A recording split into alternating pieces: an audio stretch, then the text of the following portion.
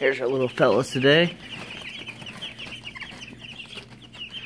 They're all hanging out. I spooked them a little. I just filled up their feeder. Cleaned out the little water. You can see they already threw a bunch of flakes in there. Yeah, go eat your feed now.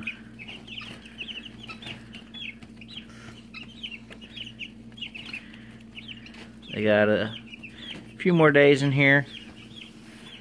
Hoping to get them out out into the field or whatever next week. Hopefully next Saturday at the latest. I gotta check the temperatures, make sure the temperatures are warm enough, and as long as they got enough feathers on them that they're not gonna get cold. You can see some of their on the end of their wings. They got some feathers coming in, but they still got a lot of fuzz on them. So gotta wait until the fuzz goes away. They get some real feathers before I put them out there. But there we have them for the day. All right.